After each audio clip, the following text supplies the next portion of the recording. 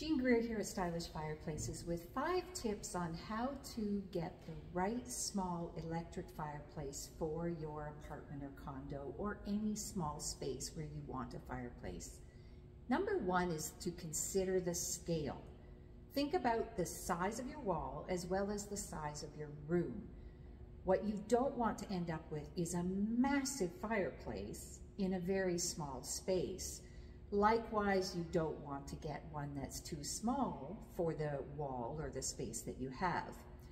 In electric fireplaces, in our experience, a regular size room would require a 50-inch linear or larger. And if you're looking at a traditional firebox or insert, the type with the wooden logs and so forth, a 30-inch or larger would be considered a regular size. So when we talk about a small fireplace, if we're looking at linear, it's less than 50 inches. If we're looking at traditional, it's less than 30 inches. That's how we define small. So if I have a space that requires those sizes, I'm thinking about a small fireplace. Don't choose the biggest fireplace you can fit on the wall that you have if it's out of proportion to the size of the room. A massive fireplace in a very small room is kind of like putting up a massive TV. You're just not going to be able to get far enough away to really appreciate the scale of that fireplace. Likewise, if you're putting up that big TV and then trying to balance it with the big fireplace, everything is out of proportion for this small space that you have.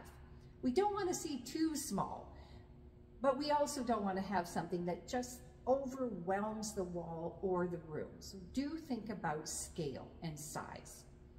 You also want to avoid what I call the teeny tiny fireplaces.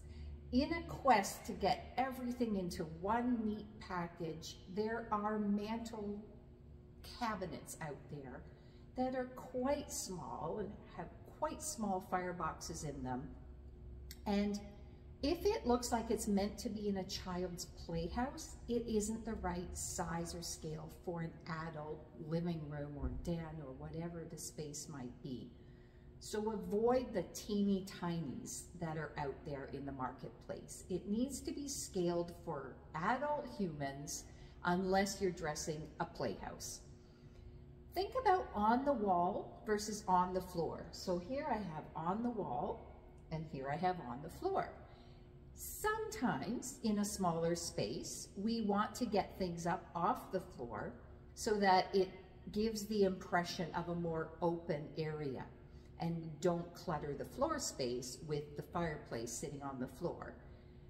Small stoves and modern freestanding fireplaces can sit on the floor, some can hang on the wall. You need to figure out which is going to work best in your space so that visually it's as open and looks as large as possible overall when you're finished. We also want you to remember that the size of the fireplace, with an electric fireplace, the size of the fireplace does not affect the size of the heat output.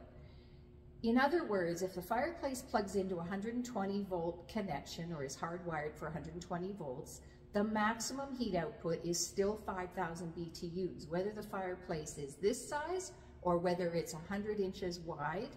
The electrical connection determines the maximum heat output.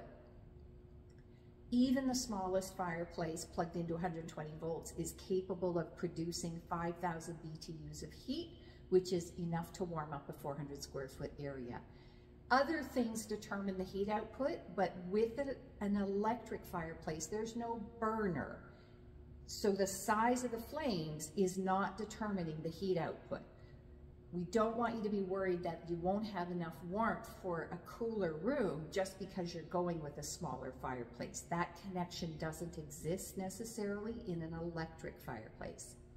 Last but not least, the electrical requirements are the same for a small fireplace as they would be for a large fireplace. If there's a heater involved in the fireplace, which 99.9% of our electrics have heaters in them, you need to wire the fireplace for the heater. And if you are plugging it into an existing socket, You have to think about how many other things are on that circuit, on the electrical panel, and do I have enough power here to run the heater on this fireplace or not? The size of the fireplace does not determine and does not change the electrical requirements that are standard on an electric fireplace.